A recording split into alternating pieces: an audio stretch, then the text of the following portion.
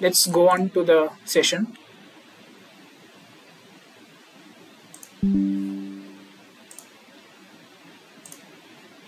So I hope my screen is visible.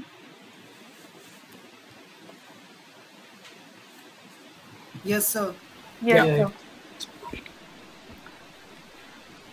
So what is remote sensing? Remote sensing is the technique of collecting the data without any physical contact with the object of investigation. So it involves collecting the data about an object or geographic area from a distant point using the remote sensing instrument. So these are all the components that are involved. So one thing is we have the object on the earth for which we need to gather the information about, and that is being done by using the satellites. So from the satellite we record some information, and that is being transmitted back to the earth, and we record it somewhere, and then we do some analysis by using the specific softwares, and then we get the information out of it. So that is what remote sensing is. The first 2 points are very crude definition, just for your understanding. The highlighted point is the actual definition of remote sensing. So the measurement or acquisition of information of some property of an object or a phenomenon. It may be an object or a phenomenon like flooding, climate change, forest fire, volcanic eruption, all this phenomenon also, by a recording device which is not in physical contact with the object, but it is able to gather the information. So this was given by Caldwell in 1997. And there are two types of remote sensing. One is the passive remote sensing and active remote sensing. So it is very important to understand what is the difference between these two. So the passive remote sensing is where the source of the energy is the sun. The energy from the sun interacts with the objects on the earth, and the objects on the earth also emit some radiation, and it is being captured by the satellite, and which is being transmitted through the ground station. But in case of active remote sensing, we don't have the sun as a source, but rather the satellite itself will transmit some incident radiation to the surface, and it will interact with the object on the surface, and then the radiation which is emitted back, we call that as the backscatter, which is the backscatter will be recorded by this satellite, and it will be transmitted to the ground station again. So that is active remote sensing.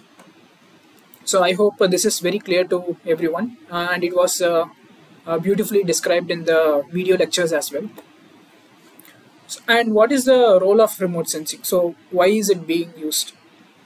So there are features on the earth like natural resources, and there are many other features, and these features undergo the change over time. For example, urbanization happens, and to track these changes they must be monitored, mapped and analyzed.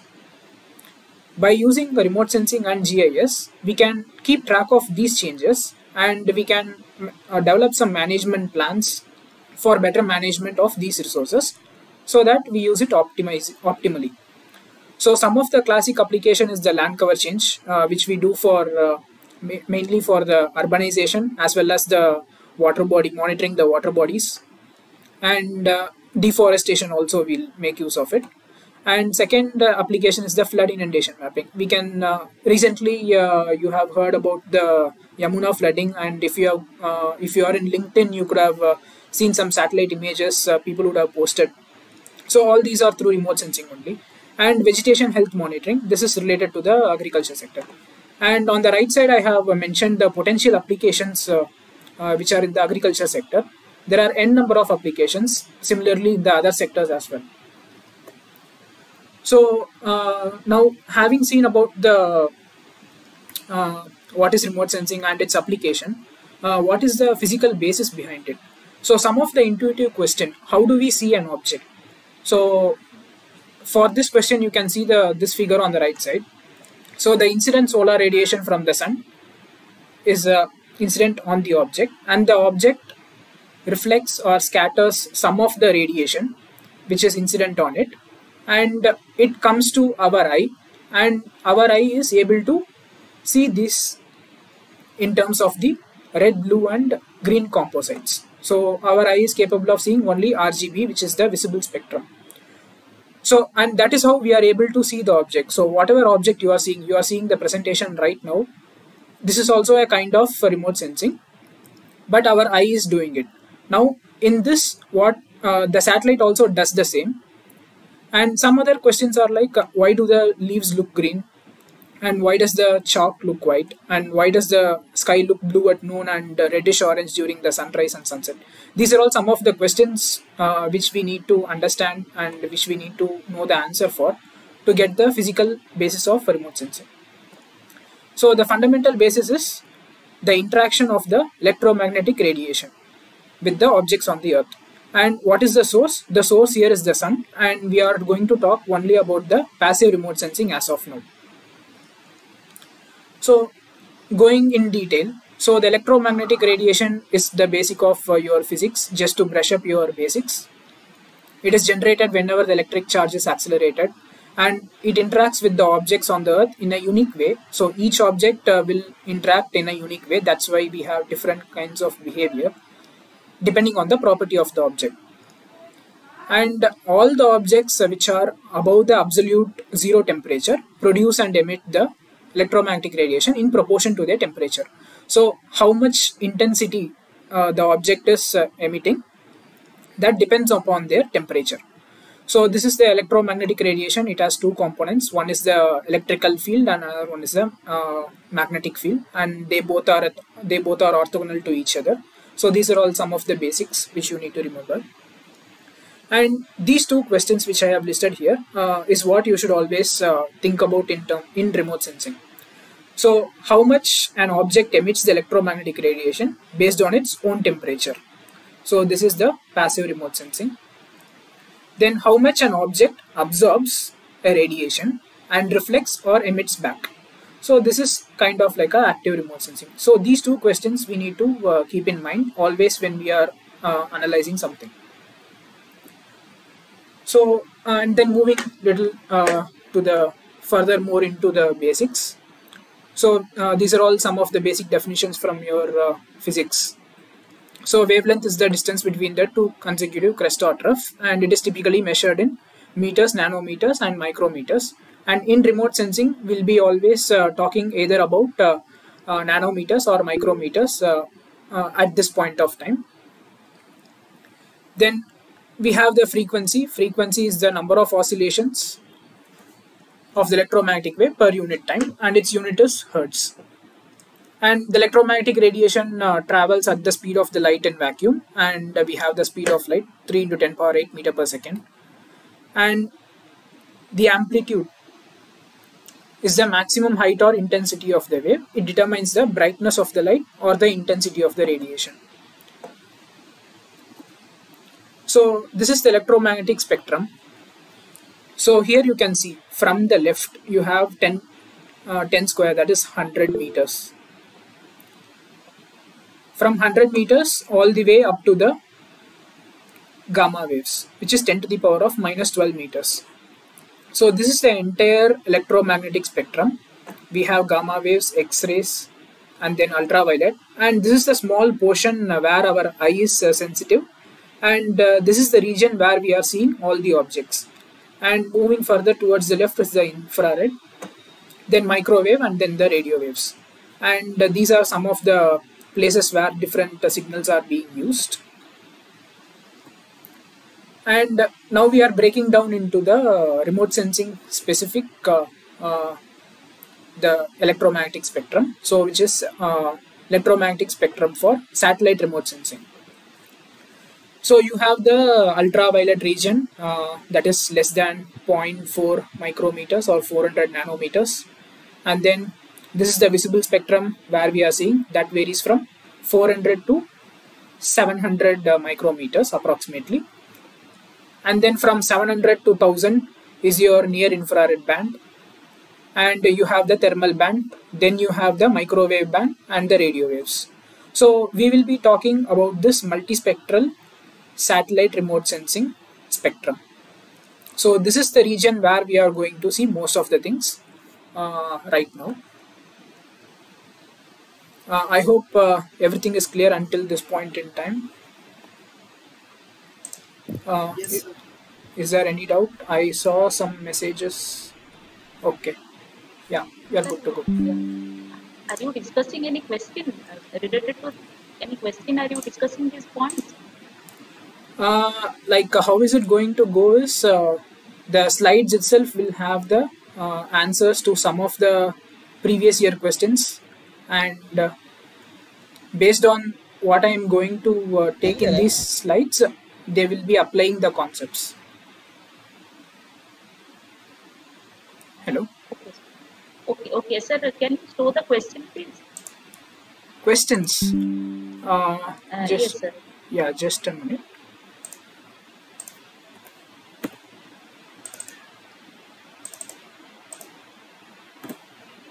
Yeah, these are some of the previous year question. I'll be discussing this towards the end of the lecture, not right now. I hope this is okay. Okay. Yeah.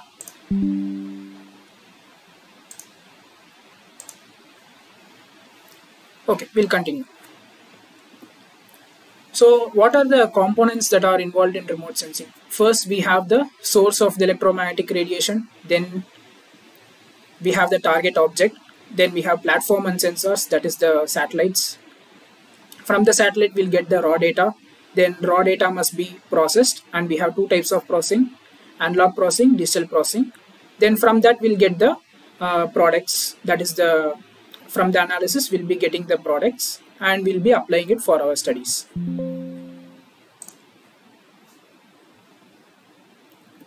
Okay, first we'll go through one by one. So first is the source. The source is the electromagnetic radiation, and for passive remote sensing, the sun is the primary source. And we have the thermonuclear fission that is happening in sun, and this emits the radiation, which we call it as the insolation or the incident radiation, and it comes to the earth, and in the earth we have the atmosphere. It interacts with the atmosphere. After interaction with the atmosphere, it interacts with the objects on the earth, and the objects reflect, absorb, transmit depending on the properties, and then it's being recorded by the satellite. So the major ways of energy transfer, we have three types: conduction, convection, and radiation. And we also know from the physics that electromagnetic radiation, we have two models: the wave model and the particle model. So first we'll look into the wave model. Wave model is coined by Maxwell, and which conceptualized the electromagnetic radiation as electromagnetic waves. And here if you see, for relatively longer wavelength, the frequency is less, and for shorter wavelength, the frequency is high. So this inverse relationship we need to remember, and these are some of the basic equations. Speed of the light is equal to lambda into frequency, and this third equation is the one which we should remember.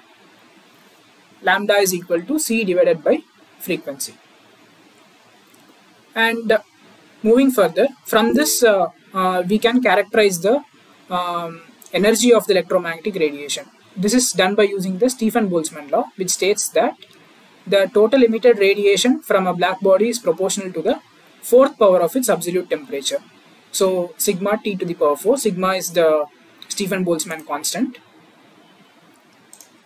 and the amount of energy emitted by the object, such as sun or earth, is a function of its temperature. So depending on the temperature, the energy that is emitted by a black body will change. So we can see this from this figure. So here you have sun. So as the temperature is very high, you can see the wavelength is shorter, and it emits the peak radiation is in the visible region. And we have the for other comparison, we have the tungsten filament, then we have red hot object, and here we have our earth, which is temperature is approximately around 300 Kelvin, and the peak, this is the maximum energy that is emitted by earth. So here, this is part of the one of the question in the assignment. So as the temperature of the object increases, the dominant wavelength shifts towards the shorter wavelength. And once we know the amount of energy that is being emitted by the black body, we can determine what is the dominant wavelength, that is lambda max. So that is done by using the Wein's displacement law. So lambda max, we have lambda max is equal to k divided by t, where k is a constant and it is equal to 2898 micrometer Kelvin, and T is the absolute temperature in Kelvin. So for sun, if we want to find out what is the dominant wavelength at which it is emitting its radiation, so lambda max is equal to this constant divided by the temperature of the object, which is equal to 0.48 micrometer. So the dominant wavelength at which the sun is emitting is 0.48 micrometer. Similarly, we can calculate this based on this graph. We know what is the temperature. We know what is the temperature of the earth, and if we want to calculate what is the dominant wavelength at which earth is emitting, so what you have to do is you just have to divide it by 300 Kelvin and you can find out what is the dominant wavelength. I hope this is this part is clear. Excuse me, sir. Yeah. So can you teach again this numerical? This numerical. Yeah. Yeah. Okay. So in this part, what we have found is what is the amount of energy that is being emitted by the source, and now we are going to find out what is the dominant wavelength at which it is emitting. So what is the peak wavelength at which it is emitting its radiation? So for that we are using the Wein's displacement law, and this is the equation for the Wein's displacement law. K is a constant and it equals 2898 micrometer, and T is the absolute temperature in Kelvin. So from this graph we can see the temperature is given in the Kelvin, so 6000 Kelvin. So lambda max is equal to this constant divided by the temperature will give you the dominant wavelength. So similarly, for any other object from this graph, you can find out what is the dominant wavelength. Understood? Yes, sir. Understood. Thank you so much. Yeah. Okay. So having spoken about sun, we should know what are the components in which it is emitting. So 41% is emitted from the visible spectrum, which is 0.4 to 0.7 micrometer, and rest of the 59% is in the other regions, that is the ultraviolet region, thermal infrared, and the rest of the electromagnetic spectrum. But our human eyes are only sensitive to this visible region, which is blue, green and red. So whatever image we are viewing, it will be in true color composite, that is the R, G and B. But we are getting information from the remote sensing satellites in thermal band, in NIR band. So if you see, it will be just a black and white color. So how do we visualize it? Our eyes cannot differentiate much information from the black and white image.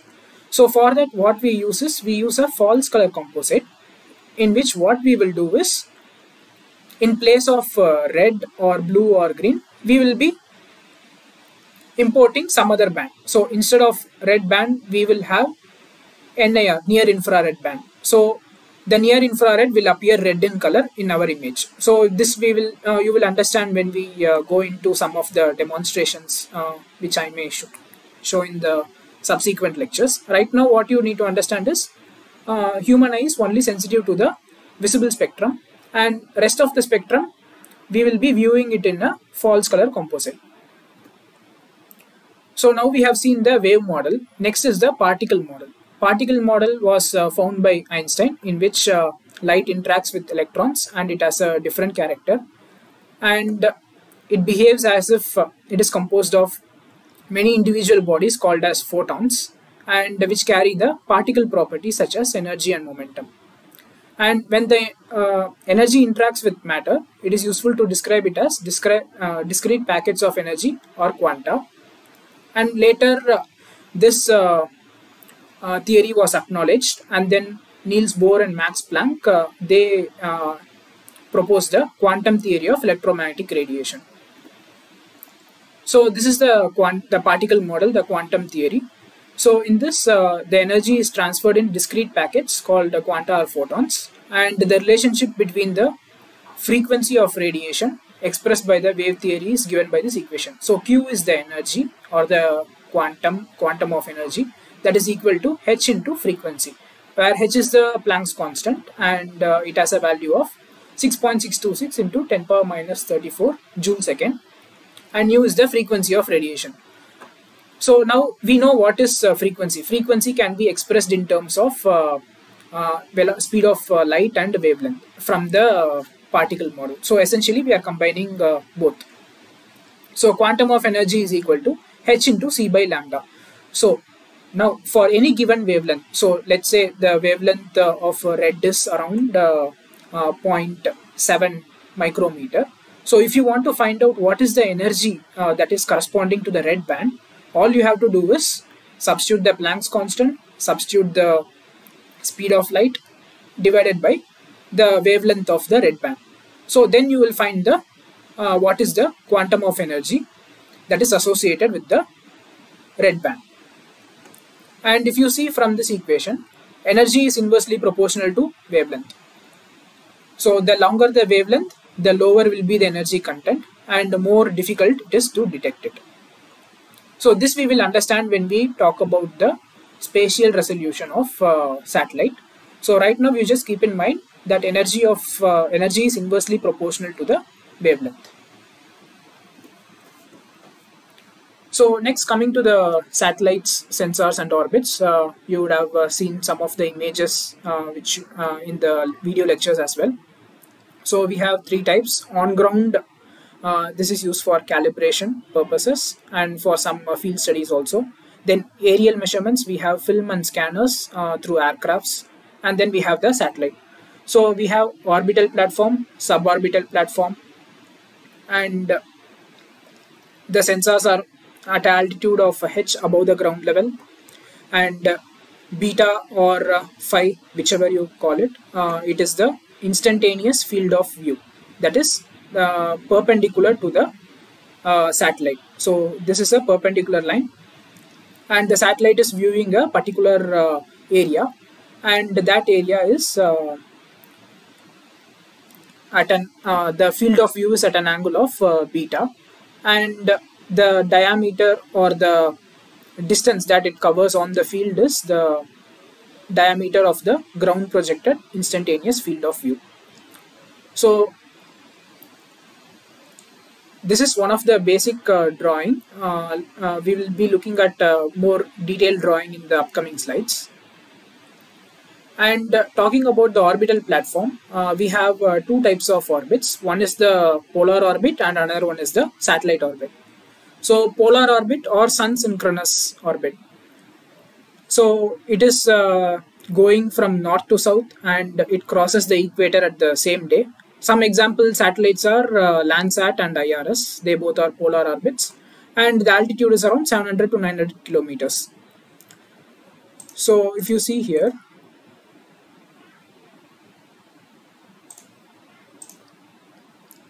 so this is how the sun synchronous orbit does. And if you see the coverage, so the satellite, these are the red color lines are the coverage area. So the center line of the satellite movement, which is called as the ground track of the polar satellite. And then we have another type of satellite, which is the sun synchronous or geosynchronous, that is geostationary. So it does only one orbit per day, and example is INSAT and geostationary optical Earth satellite, and its altitude is around 35,000 to 36,000 kilometer above the Earth, and it is primarily used for weather and communication. So you can see the difference between both the satellites. So this geostationary satellite will look at only one particular area, and it will keep rotating same as the approximately as the speed of the Earth from east to west. So both the satellites have different purposes, and it is essential to know the difference between these two satellites. So this is the diagram, detailed diagram which I was talking about in the before last two slides. So we have a sensor, and perpendicular to this sensor, if we draw a line, and it hits the ground level. So that point is called as the nadir point, and this satellite is moving in this direction, and the imaginary line perpendicular to that sensor is called as the nadir line. And this field of view, the dotted lines you are seeing here, this dotted lines are the instantaneous field of view. So at a particular time, it is looking perpendicularly down to the earth, and the entire width, this dotted line and this dotted line, it is called as the swath. Swath means the width of coverage of the particular satellite. So at a particular time, it has a coverage of this much distance, and it is moving in this direction. And if you see here, this is the instantaneous field of view that is perpendicular to the down, and the satellite has a capability, like the sensor can be rotated in some of the satellites, like MODIS. MODIS is a sensor in satellite. It has the ability to rotate its view to the left and right of its entire swath. So it is called as the off nadir. So it does not look perpendicularly downwards, but it looks at some inclination towards the at some inclination with respect to the nadir.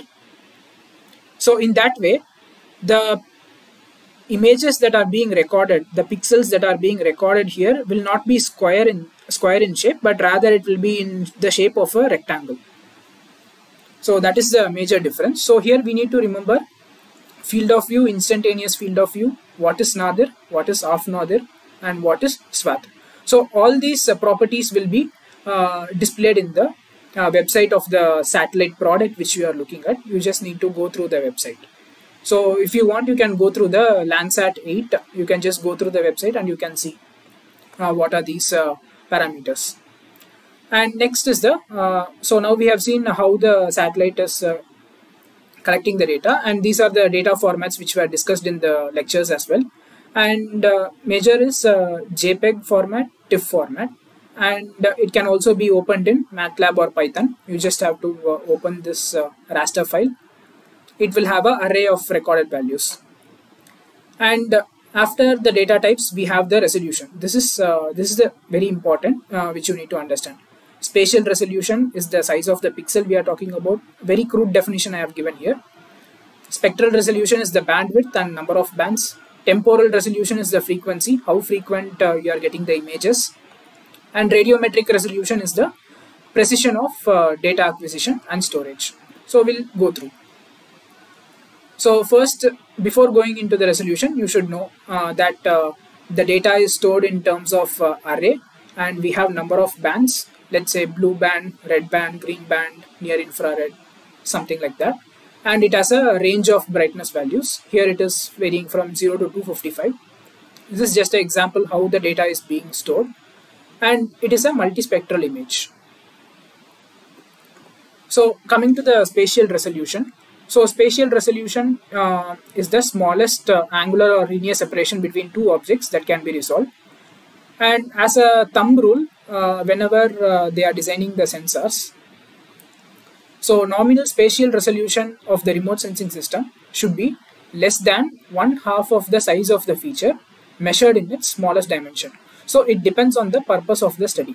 So whether you are going to monitor some process which is very important and you need very fine data, such as migration of the river channel, that requires very high resolution data, because we are going to track the changes of the river over a period of time, and for that we need high resolution data. And as you move from left to right, you can see the same area with the different resolution. So this is 30 meter by 30 meter, this is 100 meter by 100 meter, and this is by 300 meter by 300 meter. So this is the spatial resolution. Now coming to the spectral resolution, that is the bandwidth and the number of bands. So it refers to the number and dimension or width of specific wavelength intervals in the electromagnetic spectrum to which a sensor is sensitive. So we have two types, one is multispectral and another one is hyperspectral. So first is multispectral. I will describe about the multispectral. So you have different bands, red band, these are the different bands which we have. And then if we plot it is sensing some image and you got the data, and if you plot it, it will look something like this. So here they have plotted it as a bar graph, but more appropriately you have to plot it as a line plot. And on the left side, if you see, you have the hyperspectral imaging. So here in multispectral, red band is only a specific wavelength. Let's say 0.6 to 0.7 is the red band. But in hyperspectral, within the 0.6 to 0.7 band, you can further have subdivisions. Let's say 0.6 to 0.62, 0.62 to 0.64. Within a particular band, you will have n number of divisions and you will have n number of bands. And if you plot it, you will get a continuous plot like this. So what we need to remember is that in multispectral, the bands are not continuous. They are discrete bands because they cannot be, the sensors cannot be made with such high precision. You can only make up to a certain level. And the precise way of stating the bandwidth is to look at the full width at half maximum. So you would have seen this diagram already. So you have the peak intensity and we are seeing the 50% of that intensity, and whatever is the width at this 50%, that particular width is what we call as the bandwidth. So here I have described for one example. So bandwidth is lambda 2 minus lambda 1. So it is 0.8 minus 0.7. So the bandwidth is 0.1 micrometer. And the central wavelength is 0.75, where it has the maximum intensity.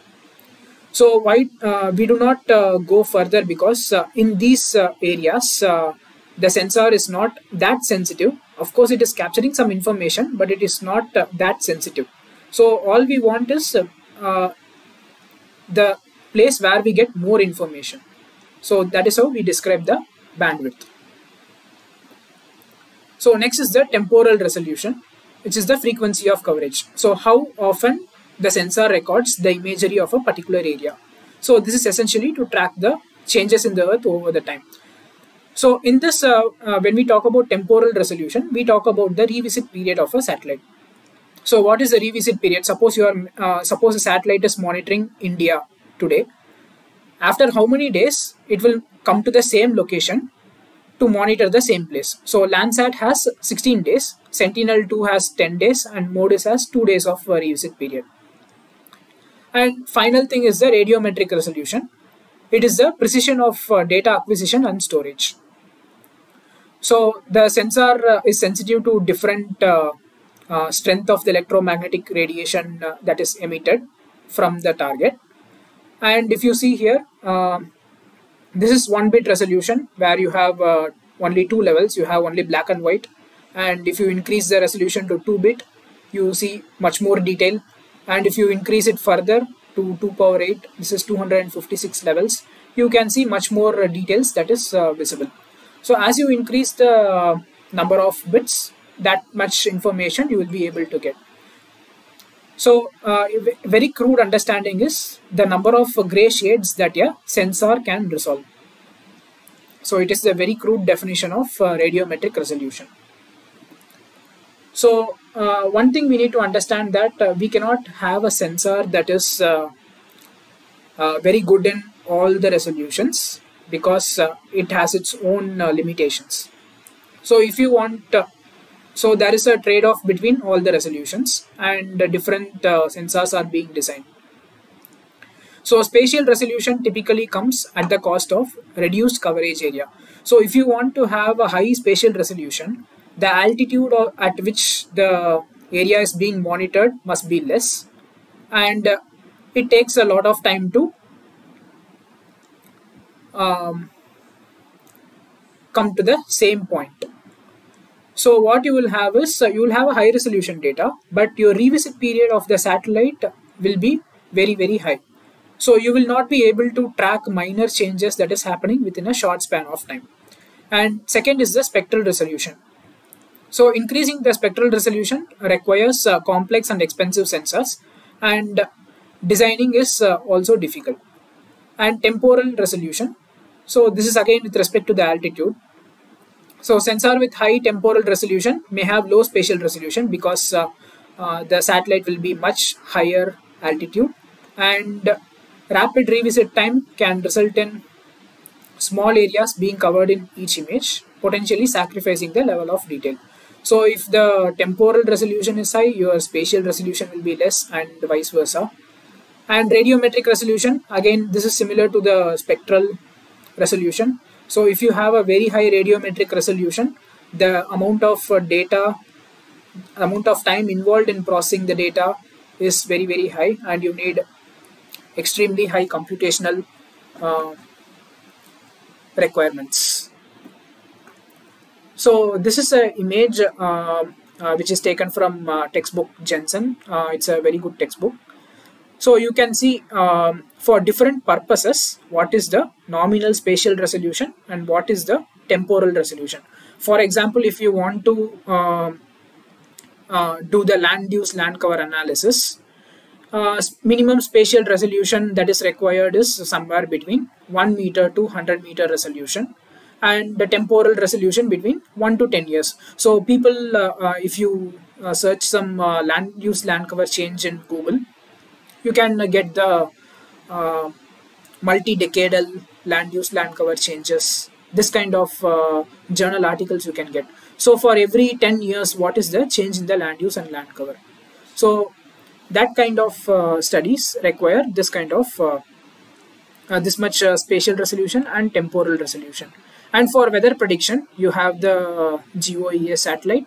You can see we need for weather prediction, it is essential that we get as frequent as possible. So your temporal resolution is very less, but what happens? Your temporal resolution is less, it is further away from the orbit. Obviously, your spatial resolution will be high.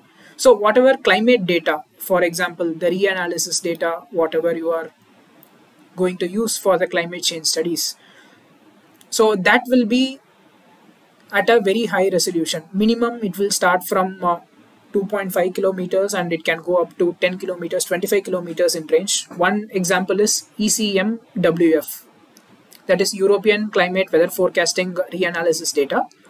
That has a spatial resolution of 25 kilometers. So I hope everything is clear until this point in time. Hello? Understood, sir. Yes, sir. Yeah. Okay. So next is how the satellite is storing the information. So we have the aerial photography. It is just a plain photograph. And coming to the multispectral scanner, we have the scanning mirror, and it records the radiation that is emitted from the target object, and it is stored in different bands. So NIR, red, green, blue, all these are discrete detectors, and whatever the radiation that is emitted from the surface is stored in each of this band. And next is the push broom sensor. So it stores the data in terms of linear arrays. Next is the whisk broom sensors. We have a rotating mirror, and it stacks the end bands in this form. So it is a continuous, and here it is discrete. So you have blue, green, red, and NIR. Next, similarly, you have a hyperspectral imaging. So it is n bands in n dimensions, So number of bands are like 100 bands, 250 bands you will get, whereas Landsat is having only around 8 to 10 bands, if I'm not wrong. And then here is how the digital cameras store the data in terms of discrete arrays in different bands. So now we talked about the source, how it is, how the data is being stored. Next, what we are going to talk about is how the electromagnetic radiation is interacting with the target object. So for that, we need to know, we need to understand the basic again: refraction, reflection, scattering, and absorption. So refraction is the bending of the light, and we have the index of refraction. It is the ratio of the speed of the light in the vacuum to the speed of the light in the other medium, and it gives the index, and it describes the optical density of the substance. And we also have the Snell's law to calculate the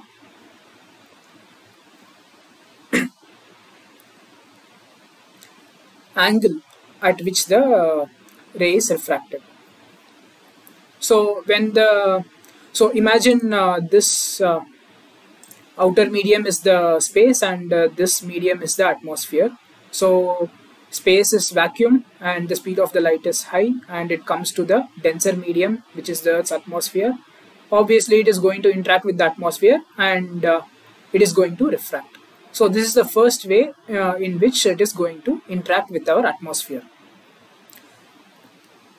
So after interacting with the atmosphere, it comes to the Earth's surface, interacts with the objects on the surface of the Earth, and some amount of the incident radiation will be reflected back because of the surface smoothness and the reflective property.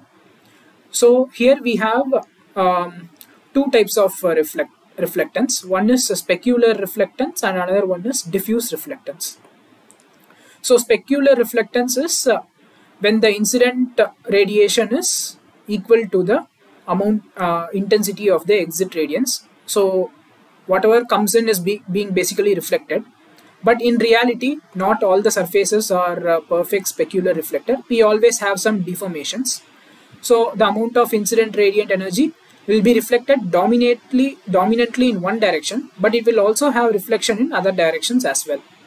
So that is the near perfect specular reflector. It is smooth, but it is not a perfect specular reflector. So second one is the diffuse reflection. So all the surface on the Earth, all the objects on the Earth will have most of the objects will have the diffuse reflection. So here the distortions of the surface relative to the wavelength of the incident energy is very high. So what it will do is it will reflect in all possible directions. So here we have a Lambertian surface, which is a perfect diffuse reflector. So we have an incident radiation, and whatever it is reflecting on all the directions, the magnitude of this reflection in all the direction will be equal. That is the Lambertian surface. But again, in reality, not all surfaces are Lambertian surface. So we have incident radiation. It will dominantly reflect in one direction, and in other directions also we will have the reflections. So this is the diffuse reflection. Is this clear? Yes. Yes, sir. Okay. So next is scattering. This we would have studied in basic physics itself. So it differs from the reflection. That direction in which it is going to go is unpredictable. So it can go in any direction. And scattering is a function of wavelength of the incident radiant energy and the size of the molecules or particles that it is interacting with. So we have three types of scattering. One is Rayleigh scattering, Mie scattering, and non-selective scattering. So Rayleigh scattering occurs when the diameter of the particle is much smaller than the wavelength of the incident electromagnetic radiation. So here the amount of scattering is inversely related to the fourth power of the radiation's wavelength. So if you see in this graph, so on the x-axis we have the visible spectrum 0.4 to 0.7. So it is essentially starting from blue to red, and you can see the intensity of the scattered light. So blue is scattered much more higher than the red. So if you remember the questions which I initially asked, so why does the sky look blue at noon? Because blue light is completely scattered at noon. And during the sunset, what happens is the light from the sun has to travel a longer distance, and blue is already scattered. So rest of the wavelength that is remaining is of red, orange, and this later part of this spectrum only. So that is why your sky is appearing reddish orange during the sunrise and sunset. So here you can see the blue light is scattered 16 times more than the near infrared light. So that is towards the end of the spectrum. So next is the Mie scattering. So here the particles are much bigger than the particles which are responsible for the Rayleigh scattering, and these particles are spherical in shape, and the diameter of the particle varies from 0.1 to 10 micrometer in diameter. So up to that particular diameters, all the particles will undergo the Mie scattering. So for visible light, water vapor, dust and other particles, few tenths of a micrometer to several micrometers are main scattering agents. And pollution also contributes to beautiful sunsets and sunrise. So if you see in cities, if you see in the evening, you will have a lot of pollution. So because of the pollution, sometimes the sky will appear pinkish in color or purple in color. So that is because of the Mie scattering, because of the pollutants that scatter the electromagnetic radiation. And in non-selective scattering, all the wavelengths are essentially scattered, irrespective of what the wavelength is, either it is blue or either it is red, everything is scattered. And that is why the water droplets which make up the clouds and fog, all these are appearing white, because the entire spectrum is scattered and all that is left is only the white color. So this is the reason why the clouds are appearing white, because it has the water droplet and it is undergoing non-selective scattering. So now we saw scattering. The final thing is the absorption. So absorption is the process by which the radiant energy is absorbed and converted into other forms of energy.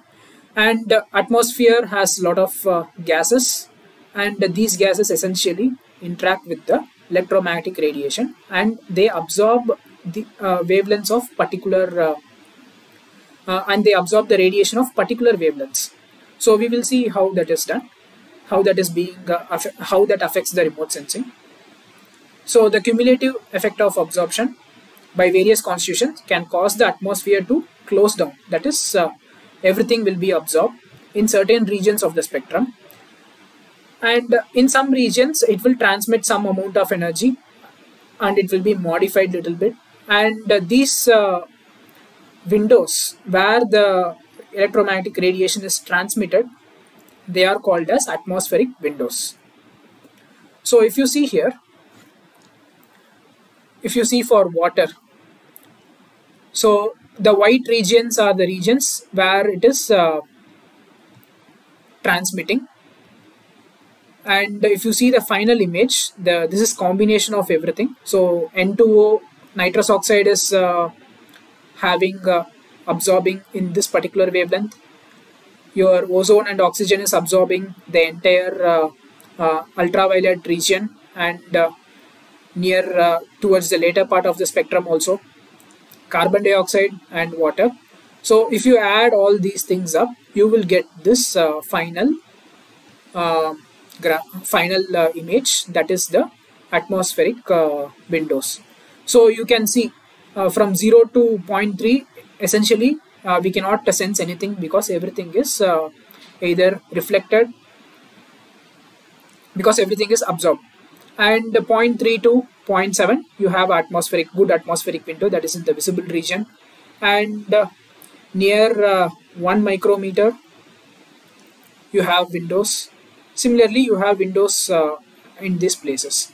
So the white patches are the places where we can record some data which is reflected back from the Earth's surface. So, and the same thing is being represented in terms of this graph. So you have the solar radiation and you have the wavelength.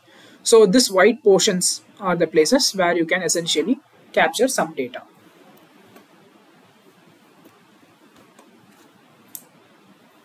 So let's go on, move on to some of the terminologies.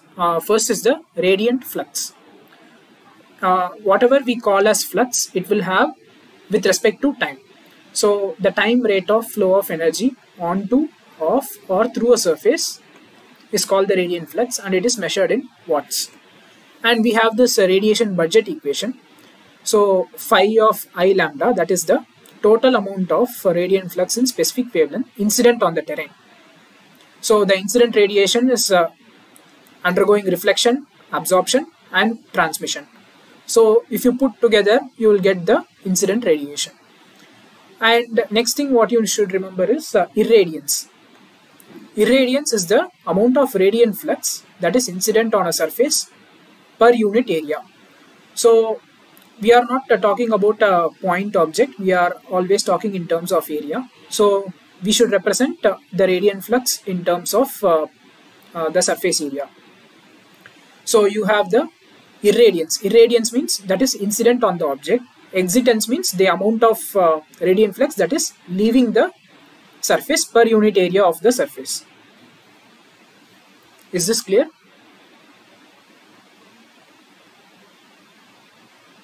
Hello? Yes, sir. Okay. Next thing is radiance. So what we are essentially measuring in the remote sensing. So all our sensors record radiance, which is the radiant flux per unit solid angle, leaving an extended source in a given direction per unit projected area in that direction, and it is measured in watts per meter per steradian. So here extended source does not mean the source of the electromagnetic spectrum. Here the source means the object that has a finite dimension and it emits radiation from the surface. We are talking about the object here, the target object. It is not the electromagnetic radiation source. So let's say if our sensor is fixed in this position and it is going to measure the radiation from this particular surface. So it is at an angle, theta, and we are going to measure perpendicular to the sensor's orientation. So if your sensor plane is somewhat here, so here you have a sensor, and this is the normal to the point how the sensor is viewing. So we are going to record something on this. Here there is the sensor. So we have the radiation that is coming from this surface, but it is at some angle. So what we are going to do is we are going to project it perpendicular to the direction of its viewing. So that projected area is a cos theta, and since it is coming from an area, we have a band of radiation that is coming in. So that is why we are defining solid angle. So this solid angle we are defining because we are measuring a band, and this band is increasing. So near to the source, this band will be short, and as it comes near the sensor, it will basically expand like a cone. So that is why we are introducing a solid angle. So what we will do is we will measure this radiant flux per unit solid angle so that it is kind of like normalized and then divided by the projected area. So that will give you this radiance. So all our satellites are recording this radiance in the sensor, and we will process this radiance to get the surface reflectance. Did everyone understand this concept?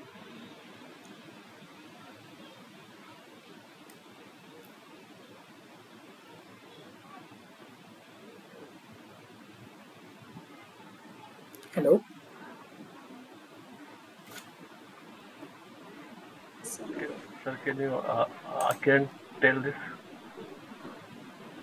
Yeah. So we have Can a you please repeat it? yeah.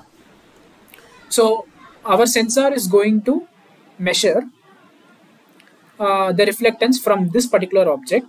So it is not a pointed object. So it is not a single point. It has some area.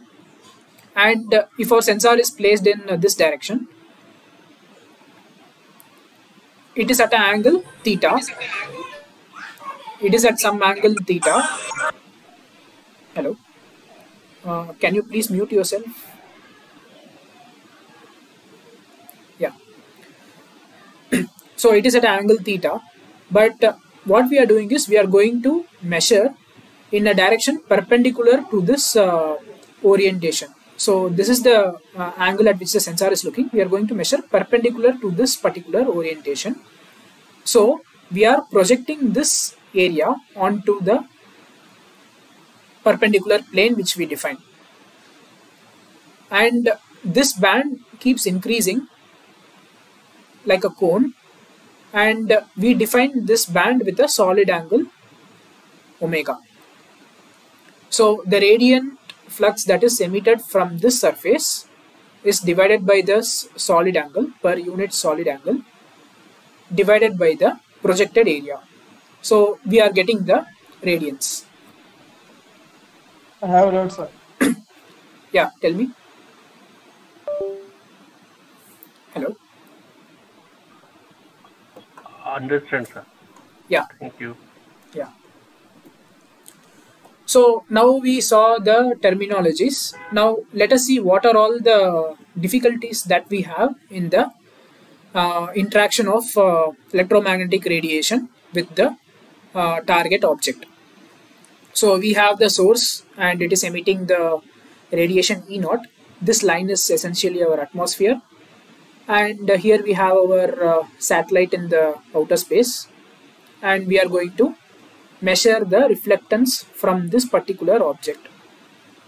So right from the incidence, so we have path 1, then path 2, 3, 4 and 5. So we'll be looking at what these paths are.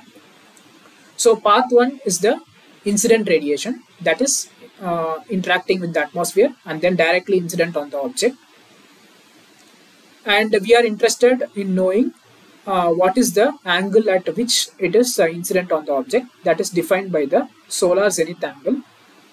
And this solar zenith angle and all the other parameters will be available in the metadata of the data which you are going to download.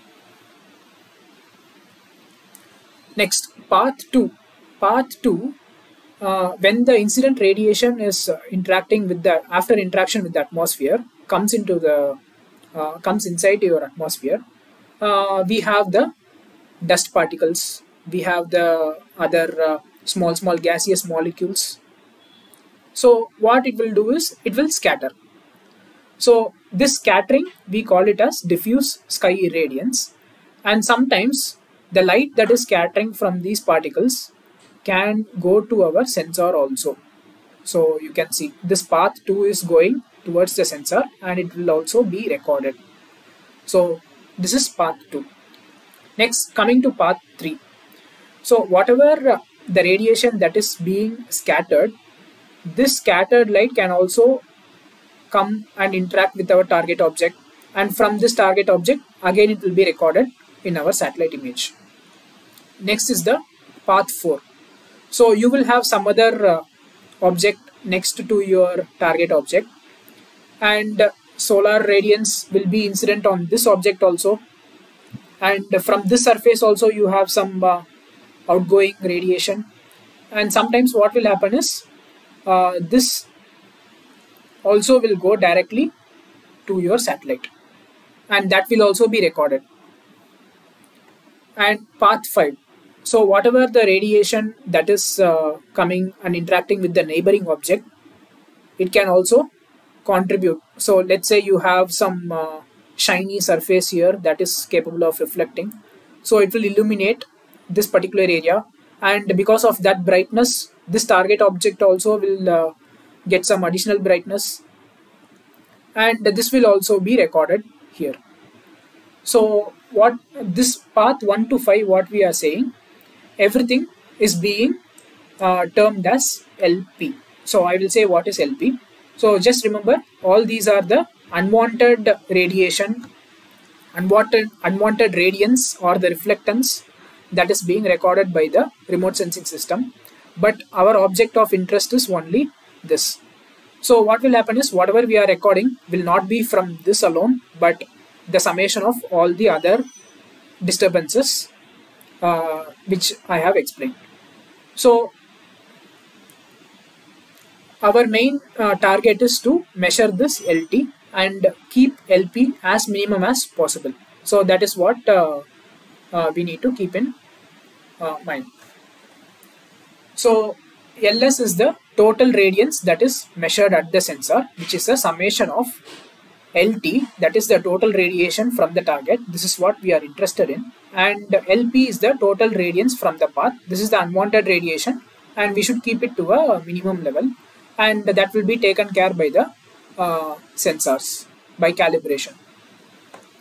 So if we integrate all this radiation that is coming from the surface, what we will get is the total, sorry, this equation is wrong. It should be LT is equal to LS, LS is equal to LT plus LP, but we are interested in this LT only, and this LT is expanded something like this. So this is the incident radiation, and it is going the transmittance, that is refraction at the atmosphere. So we have the since the light is refracting, it is going to change its direction, so we have the theta, and then ED is the diffuse sky irradiance because of the scattering that happens in the because of the gaseous molecules, and the rho is the reflectance. So we are going to we are interested in knowing what is this LT. So now let's say that this everything is taken care of. You have taken care of this LP, and then your satellite is in position and you are going to record the data in different bands. So once you get the data and then you plot it across the wavelength and the percentage reflectance, what you are going to get is this kind of profile. For each material, the behavior is different because different materials have different temperature, and because of the temperature variation, it's going to behave differently.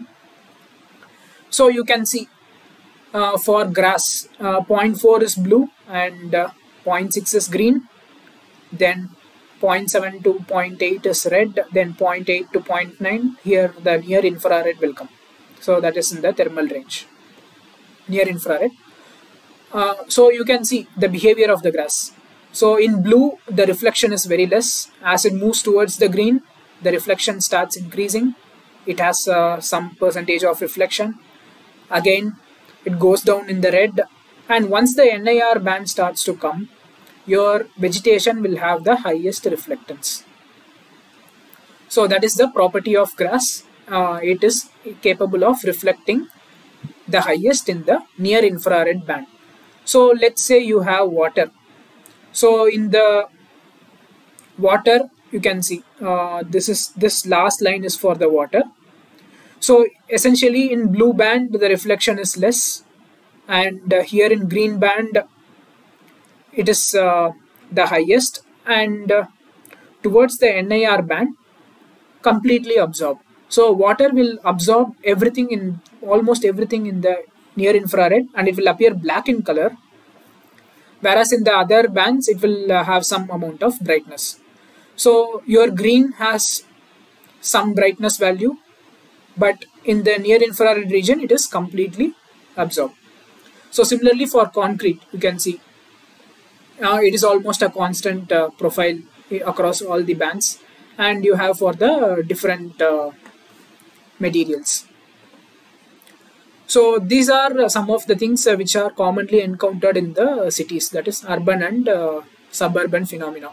So, and this is only for the visible range I have put here. So this is the entire spectrum. So you can see how the water is behaving. This last line, I don't know whether it is visible to you. here 400 is the blue band, and towards the infrared band it is completely absorbed and it becomes 0. And you can see the centipede grass.